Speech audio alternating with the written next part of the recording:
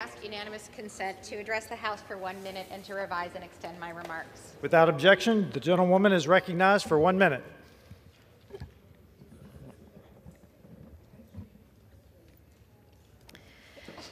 Mr. Speaker, over 13,000 people in the United States have died from gun violence this year alone. Let me repeat that. Over 13,000 people in the United States have died from gun violence this year alone, and it's only April. This means that over 100 people are dying by gunshot every single day. We have to take action to stop this epidemic. We have to address the scourge of gun violence and the multiple reasons that we find ourselves here almost every single day having the same conversation, every single day. People should be able to ring the wrong doorbell accidentally or drive into the wrong driveway without the fear of being shot.